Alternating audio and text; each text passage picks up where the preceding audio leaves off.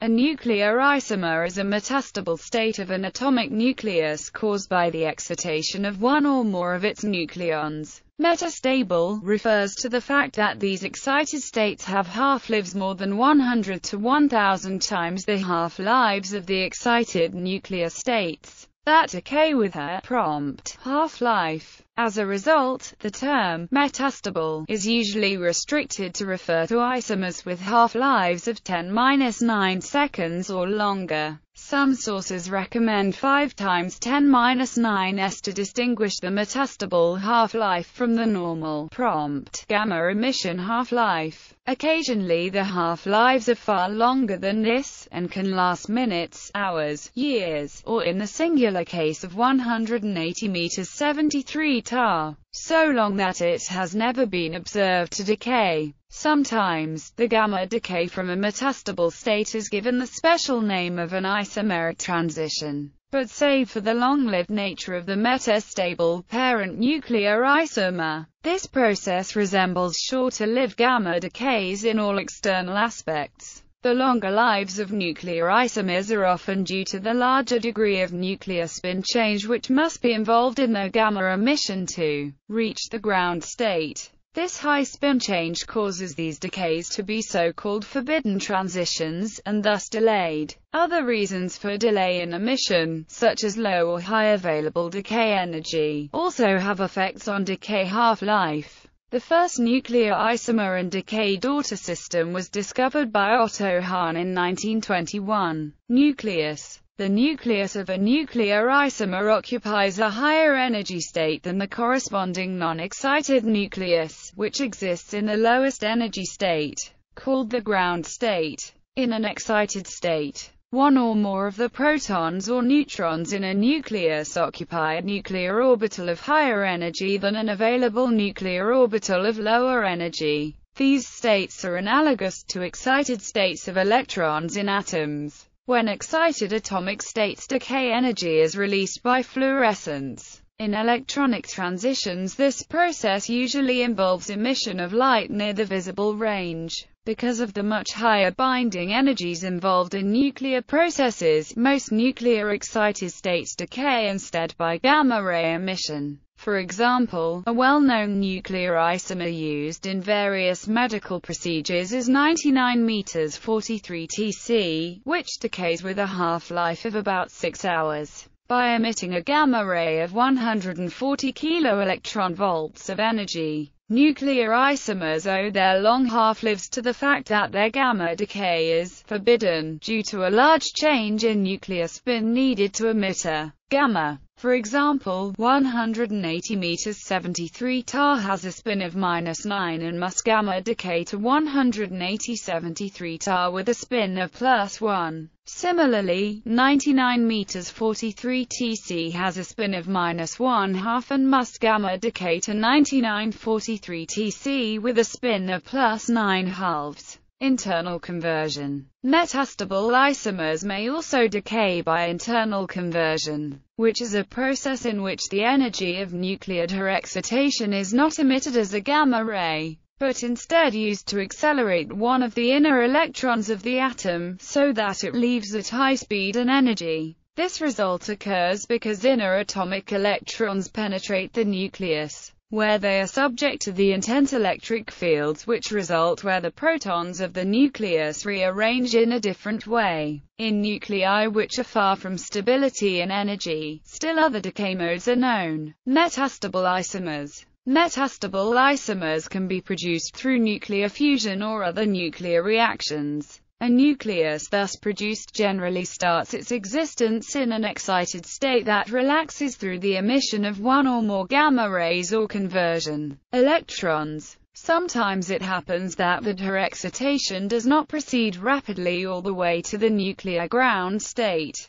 This usually occurs because of the formation of an intermediate excited state with a spin far different from that of the ground state. Gamma-ray emission is far slower if the spin of the post-emission state is very different from that of the emitting state. particularly if the excitation energy is low. The excited state in this situation is therefore a good candidate to be metastable if there are no other states of intermediate spin with excitation energies less than that of the metastable state. Metastable isomers of a particular isotope are usually designated with an M. This designation is placed after the mass number of the atom, for example, cobalt 58 meters. Increasing indices, M1, M2, etc., correlate with increasing levels of excitation energy stored in each of the isomeric states. A different kind of metastable nuclear state is the fission isomer or shape isomer. Most actinide nuclei, in their ground states, are not spherical, but rather spheroidal, specifically, prolate, with an axis of symmetry longer than the other axes. In some of these, quantum mechanical states can exist in which the distribution of protons and neutrons is farther yet from spherical, so much so that direct excitation to the nuclear ground state is strongly hindered.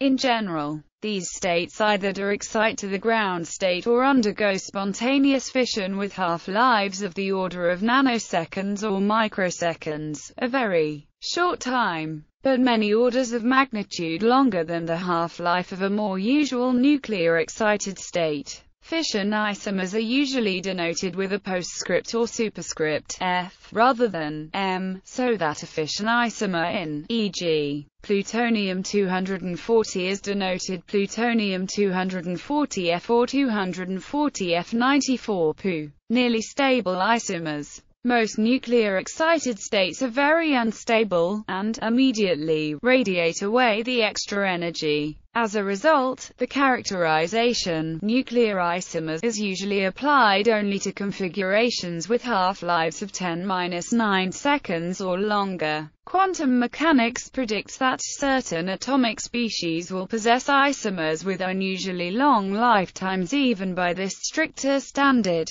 and so have interesting properties. Some nuclear isomers are so long-lived as to be relatively stable, and can be produced and observed in quantity. The most stable nuclear isomer occurring in nature is 180 meters 73 tar, which is present in all tantalum samples at about 1 part in 8,300. Its half-life is at least 10–15 years, markedly longer than the age of the universe. This persistence results from the fact that the excitation energy of the isomeric state is low, and both gamma de-excitation to the 180 tar ground state, and direct beta decay to hafnium or tungsten are all suppressed, owing to spin mismatches. The origin of this isomer is mysterious, though it is believed to have been formed in supernovae. When it relaxes to its ground state, it releases a photon with an energy of 75 keV. It was first reported in 1988 by Collins that 180 MTA can be forced to release its energy by weaker X-rays. After 11 years of controversy, those claims were confirmed in 1999 by Bellick and co-workers in the Stuttgart Nuclear Physics Group. Another reasonably stable nuclear isomer is 178 square meters 72 HF, which has the highest excitation energy of any comparably long-lived isomer. 1 gram of pure 178 square meters HF contains approximately 1.33 gigajoules of energy, the equivalent of exploding about 315 kilograms of TNT. Further, in the natural decay of 178 square meters HF, the energy is released as gamma rays with a total energy of 2.45 MeV. As with 180 MTA, there are disputed reports that 178 square meters HF can be stimulated into releasing its energy, and as a result the substance is being studied as a possible source for gamma-ray lasers. These reports also indicate that the energy is released very quickly, so that 178 square meters HF can produce extremely high powers. Other isomers have also been investigated as possible media for gamma-ray stimulated emission. Holmium has an interesting nuclear isomer 166 meters 167 Ho with a half-life of 1,200 years. which is nearly the longest half-life of any holmium radionuclide. 229/90 has a remarkably low-lying metastable isomers, estimated at only 7.8 plus or minus 0.5 electron volts above the ground state. This direct decay has not been observed. If this isomer were to decay, it would produce a gamma ray in the ultraviolet range. These ultraviolet gamma rays were thought to have been detected at one time, but this observation has since been found to be from nitrogen gas excited by higher energy emissions. High-spin suppression of decay. The most common mechanism for suppression of gamma decay of excited nuclei, and thus the existence of a metastable isomer for the nucleus, is lack of a decay route for the excited state that will change nuclear angular momentum by the most common amount of 1 quantum unit of spin angular momentum. Such a change is necessary to emit a gamma photon, which has a spin of 1 unit in this system. Integral changes of 2, 3, 4, and more units in angular momentum are possible, but changes of more than 1 unit are known as forbidden transitions. Each degree of forbiddenness inhibits decay rate by about 5 orders of magnitude. The highest known spin change of 8 units occurs in the decay of 180 MTA, which suppresses its decay by a factor of 1035 from that associated with 1 unit, so that instead of a natural gamma decay half-life of 10-12 seconds, it has a half-life of more than 10-23 seconds, or at least 3 times 10-15 years, and thus has yet to be observed to decay. Although gamma decays with nuclear angular momentum changes of 2, 3, 4, etc. are forbidden, they are only relatively forbidden, and do proceed, but with a slower rate than the normal, allowed, change of 1 unit. Gamma emission is absolutely forbidden when the nucleus begins in a zero-spin state, as such an emission would not conserve angular momentum. These transitions do not occur. Applications. Hafnium and tantalum isomers have been considered in some quarters as weapons that could be used to circumvent the Nuclear Non-Proliferation Treaty, since they can be induced to emit very strong gamma radiation. DARPA has a program to investigate this use of both nuclear isomers. The potential to trigger an abrupt release of energy from nuclear isotopes, a prerequisite to their use in such weapons, is disputed. Nonetheless, a 12-member hafnium isomer production panel was created to assess means of mass-producing the isotope. Technetium isomers 99 m 43 Tc and 95 m 43 Tc are used in medical and industrial applications. Nuclear batteries in development use small amounts of radioisotopes with high energy densities. In one design, radioactive material sits atop a device with adjacent layers of p-type and n-type silicon, so that ionizing radiation directly penetrates the junction and creates electron-hole pairs. Nuclear isomers could replace other isotopes, and with further development it may be possible to turn them on and off as needed. Current candidates for such use include 108 Ag, 166 Ho, 177 Lu, and 241 Am. As of 2004, the only isomer which had been successfully triggered was 180 MTA, which required more photon energy to trigger than was released. Fission of an isotope such as 177 Lu releases gamma rays by decay through a series of internal energy levels within the nucleus, and it is thought that by learning the triggering cross-sections with sufficient accuracy,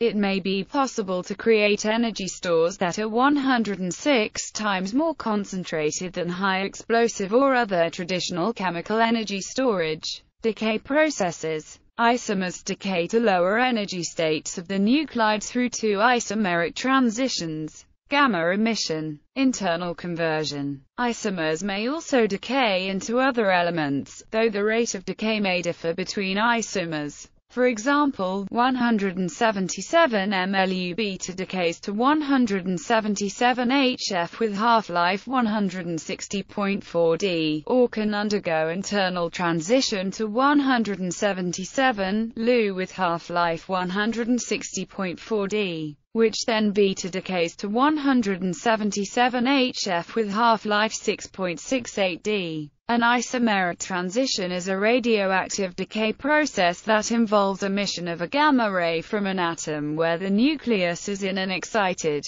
metastable state, referred to in its excited state as a nuclear isomer. The emission of a gamma ray from an excited nuclear state allows the nucleus to lose energy and reach a lower energy state, sometimes its ground state. In certain cases, the excited nuclear state following a nuclear reaction or other type of radioactive decay has a half-life that is more than 100 to 1000 times longer than the average 10-12 seconds, and this excited state is referred to as a metastable nuclear excited state.